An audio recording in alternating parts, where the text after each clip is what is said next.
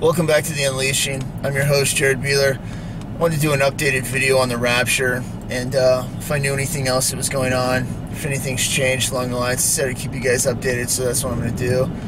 I was going to shoot this back at the house, but we got puppies running around, dogs barking and stuff, so I figured I'll just shoot it out of my vehicle somewhere. Wind's blowing like a hurricane right now, so hopefully the wind's not too loud, but anyways, I just want to talk about a few things.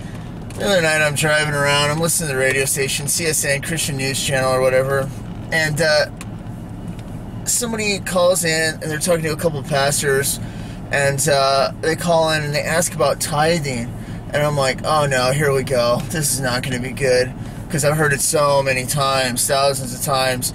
Pastors, they're about to start lying to this guy, screw him over, and I'm just like, oh no. But I listen to what they say, and the guy asks, is like, Pastor, I've heard that we don't need to do tithing, it was taken care of, but I've also heard other pastors say that we do. Could you give me a definitive answer on this? And I'm like, oh no, here we go. And the pastor goes, well, and he kind of laughs a little bit, and he goes, well, no and no. And I'm like, what? You kidding me? I'm like, where's this going? He's like, no, we don't actually have to tithe. I couldn't believe what I was hearing. I was like, it's about time. Most of the time you're going to get lied to because it's a money-making operation. But this pastor was completely honest, and he went through the whole thing, and I could totally do a video on this, but he told them, you know, tithing was for the Levites. They took care of the temple. It had to do with food. It's no longer needed once Jesus came, because the temple's no longer needed. We have that relationship with Jesus. And he basically explained it to him exactly how I knew. I was like, wow, that's amazing. I can't believe he's been honest with him. And he's like, we're welcome to give money to people. It doesn't have to be money. It can be our time spent with somebody, helping somebody out, mowing a yard, anything like that. Basically the same stuff I'm always saying. I'm like, wow, I can't believe this is actually refreshing. How nice to hear. And he continues on, and he goes, in the 35 years that we've been in ministry, we've never asked for anybody's tithes or anything like that, and we've never had a problem with money. God has always blessed us. Sounds like good for them. That is truly incredible. All right? So I'm thinking, you know what? This is really awesome. It's refreshing to hear the truth once in a while come out of some of these pastors.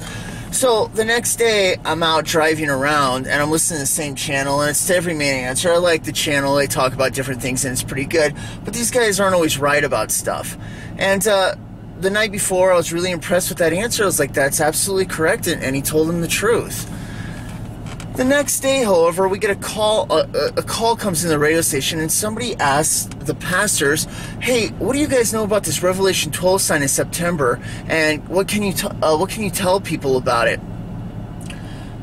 Instantly, I'm going, oh no, what's going to happen with this? I'm like, do these guys know? Are they going to say the truth? What's going to happen? Instantly, they go back to the same old nonsense, Matthew 24:36. Of that day and hour knoweth no man, not the angels in heaven, only the Father only, which has been taken out of context for so long, and so many times it's just absolutely insane. Out of all the different contexts it can be put into, they choose the wrong ones and made up, and it's been completely taken out. And I've iterated this so many times before. It wasn't until the 1500s that we even got verses. So if you want to read the whole thing in context, it makes absolutely perfect sense when you read it in context that he is not referring to the rapture at all. Not only is Jesus talking to the Jews, and it has to do with second coming stuff, but immediately before that verse, it says, heaven and earth, Jesus tells him, heaven and earth shall pass away, but my words shall not pass away. And then he goes on to say, but of that day and hour knoweth no man, not the angels in heaven, but only the Father only. So if you want to look at it in that, he's talking about the end of the age, after the 1,000-year reign. All right? And then after that, he leads on to, but, you know, watch closely, because otherwise you'll get cut asunder. You'll be a part of the portion that's not paying attention. So you want to watch for it. And then in Luke 21, when it goes basically over the same verse, it says, but that hour you'll know perfectly well those who are in Christ, and you will see it coming. But those who don't, won't. They won't see it. Well, here we have these pastors that are quoting this, these bigwigs. These are also the same guys that believe that the Nephilim, or the sons of the sons of the fallen, or the fallen angels, they were the sons of Seth. I mean, it's ridiculous. There's so many times where in the Bible or in Enoch or other books where it's talking about the Nephilim, the giants that were back then. That was these men of renown or whatever that from the fallen angels that slept with the women. And they think it's the sons of Seth. You know where they got that idea from? They got that from the Roman Catholics, because they believed that the angels couldn't sleep with women. And whatever way they were doing it, whether it was genetically engineered or if they were actually doing it, I don't know. But they created these beings, and they're trying to deny that too. So it's like, well, how the heck are you going to get the truth about the rapture about these guys? They go on to say that you know, it could happen at any time, blah blah blah, and no, we shouldn't be looking for any particular date. And they try to take the hope from these people all these years. Yeah, we absolutely should live a life where, you know, he could come back, and we want to represent that. But now we have something. He's showing us a sign, and all the other things that line up with it. And it's like, wow, this is something that we can actually get excited for the first time ever. Why not get excited for? Which I've stated before. This is great. If this really points to it, heck yeah, we're getting to see the finish line. And when you see that finish line in hard troubles, you know, this is the part of the race where you're like, I'm about to give up if I don't see the finish line soon. And you see, you're like, okay, there it is, just a little bit longer. I just got to push a little bit longer. And that's exactly what we're doing right now. We're just pushing on a little bit longer, and we're looking for this. I mean, Harold Camping, he thought that the rapture was going to happen May 21st or May 23rd, whatever, 2011. Yeah, no problem. I could tear that apart in seconds. His idea was only on himself. There was no signs aligned with it. It was his own crazy number scheme. He'd failed before, and he believed that the tribulation was 5 months, not 7 years. It's not even scriptural. Sorry, you're out.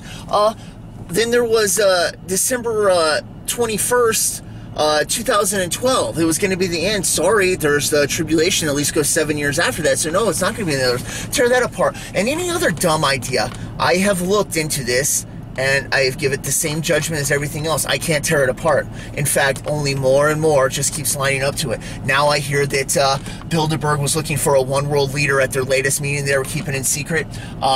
Now we got Palestinians and Turkey are saying that they want to let the Jews build the third temple. More stuff keeps falling into it, not falling away from it. If something were to come up like the Pope died or he went down, I would come on and I'd make a video and be like, okay, this throws off the Malachi prophecy a little bit. Either we can't count one of these guys, or maybe this is off in some way, and I would describe it the best of my research could do to give it to you guys. Nothing has changed in this area. It's all going straight forward, straight ahead, exactly like it has been the whole time. So for that reason, I can't change anything that I've said before. It looks like the rapture is still on for this September. And these bigwig pastors that are only in it for money and to deceive people are selling books, and this isn't going to go along with their book scheme that they've had all this time. For years and years, they've been saying no man knows the day or the hour, and this is less biblical and more sermon pastor-like. They've taken it out and put it into their words, and instead of taking it actually from the Bible and in context, they're taking it in their own context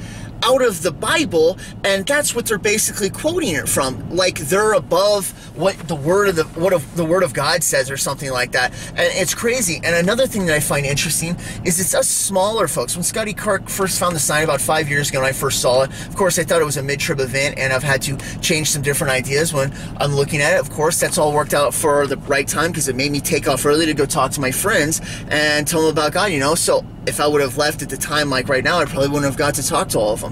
So for that reason, you know, it's important that it happened at this time. But these pastors, they're looking at this and they're just like totally blowing it out of the water like it doesn't mean anything at all. And really it does. It's one of the biggest signs that we've ever seen, and it lines up perfectly with everything else from the Malachi prophecy, this being the last pope, the 112th. And it also lines up with Daniel's timeline. When you put his years together, 2,550 days, it lines up perfectly with it. So for those reasons, you really have to, not to mention the Revelation 12 sign in heaven, if it would have happened on any other day, I've said it before, let's say this would have happened in November on the 15th or some other crazy nonsense like that, I would be looking at this like, okay, you know what, that's something personal I'm going to check out, and it's kind of interesting that it looks like the sign from Revelation 12, but when it lands on the Jewish day that's nextly appointed, Feast of Trumpets on the third day of it, that's when it's like, well, you got to take this seriously, not to mention on the Sabbath day, on a Saturday is when it takes place. For this reason, you absolutely have to give it some credentials. And these bigwigs are not doing it. You saw where Prophecy Watchers not too long ago had, what's his name, Crony on there. And he was trying to shoot the whole thing down, just got into a whole hissy fit about it, because he's got books and money out of when he's describing when he thinks a rapture is. And if these guys were honest, they would be able to move and change their ways and be like, you know, I was wrong about this, but they won't accept that at all. They want to be right, and they don't want anybody else looking at it. Here's where it gets interesting. All us little guys that are noticing this sign and taking it seriously and giving it credentials, we're like who Jesus came to talk to back when he came to earth the first time. He was back. He wasn't talking to the Pharisees, which would be your nowadays bigwig pastors that are so high and mighty they can discern the weather, but they can't discern the times, which is exactly what we see happening right now.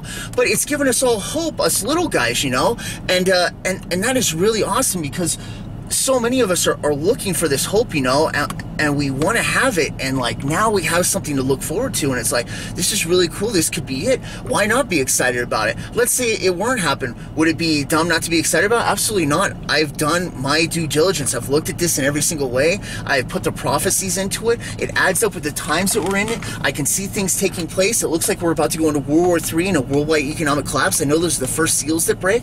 It's like, yeah, okay, I've done my diligence here. This looks like it could be it. Heck yeah, I'm going to get excited about it. Let's say it doesn't happen, all right? Did I do anything wrong by getting excited? Absolutely not. I'm always going to be excited to see God. I've been looking for this moment since I was a little kid. So, I mean, this is going to be the greatest thing ever. Something it really looks like, heck yeah, I'm going to get jacked about it, and I want to share it with other people and tell them about it so they can be happy too. Because the more people we can tell, the more people we can still go out and talk to, family members, everything like that. If you haven't talked to your family about it, you know, at least bring it up in a subject conversation so they can do it. I got that rapture video out. Show them that if that's easier for you to do. Anything like that helps people know, you know. But everything is still on, and it still is all pointing towards it, and more stuff just keeps adding to it and adding to it. Nothing's being taken away from this sign. More stuff's going on to it, and it's more interesting that, like I say, these bigwig pastors that have been robbing Christians for years and leading them astray in these buildings called churches, which is completely the opposite of what it was supposed to be. The Aramaic Hebrew word for church that we have in the Bible and use in English was called out ones, those who choose to follow Christ, has absolutely nothing to do with the building. Now, they try to say that it does, has nothing to do with it. I could show you some more stuff, including down to steeples that we have on churches, which is just the phallic from Osiris that they brought over from the Roman Catholic Church. They probably wouldn't like you to know that, though.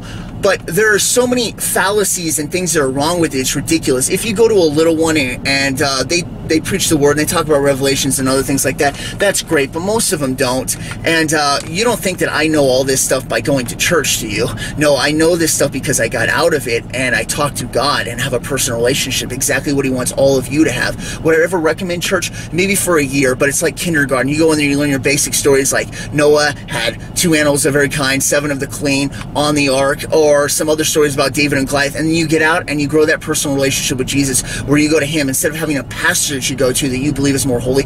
Every single person, Jesus gave us the right to go to the Father through him with a relationship with him. Every single one of us have that relationship, and the reason I know this stuff is because I've been growing it my whole life by having a personal relationship, not going to some pastor that's lying to me about stuff. And just like all of you, you might not know about tithing and other things like that. I didn't know that stuff either, and I did it for a long, long time, and it was God that pulled me out of that after praying to him about this stuff. And church as well. In 2013, I said I wanted to be closer to him that year. He started pulling me out of the church. I'm like, what's going on here? Aren't we going the wrong direction? Shouldn't I be like helping out more? Only to come around full circle at the end of the year, I should do a video on church and tithing and just lay out my whole story so you guys can see where I'm coming from. But it's this relationship that I've had with him. And when I was 21, when I asked him to show me the secrets of the universe, I told him, God, if you could show me this, it would be great. I'd love to know how it all lines up together. But if you don't, no matter what, I'll have faith in you, and I always will, because I choose you. He liked that answer, and he showed me all this stuff. And now I have a channel called The Unleashing where I'm trying to bring it back to you, the people, so that you can all understand and see where I'm coming from all this. This has all been looked into, discerned over years. I'm giving you the best filtered information that I possibly can that I have that's been given to me by God. And I just want everybody to know that they all have that right and personal relationship they can have as well too. we don't need to be going to pastors and things like that. And when they try to push us away from stuff that looks like it's legit, you know what? You don't have to listen to them. You can go straight to God and you can talk about it. But I'm telling you, everything is screaming at this sign coming up in September, with all the other signs and all the other prophecies coming together that look absolutely perfect for the time of the rapture. And everything's still go for launch as far as I'm concerned. So, you know what? Until something changes and I tell you, hey guys, something's changed here, I'm going to keep saying the same thing. This looks like it's it. I've only looked at this as a detective, and I'm only giving you the best information that I possibly can, the viewer, you know. So keep your heads up, keep looking up, and try and tell as many loved ones as you can about this, because it still looks like it's about to happen. And I hope to see you all in the sky soon, because the way the world's looking right now, the only way out of this is up, just like Ellie Marzulli's always saying, and that's the truth. And you know what? Be encouraged, because hopefully we're almost out of this mess, and I couldn't be more excited about it. So God bless, and I'll see you next time on The Unleashing. Thanks a lot. Bye.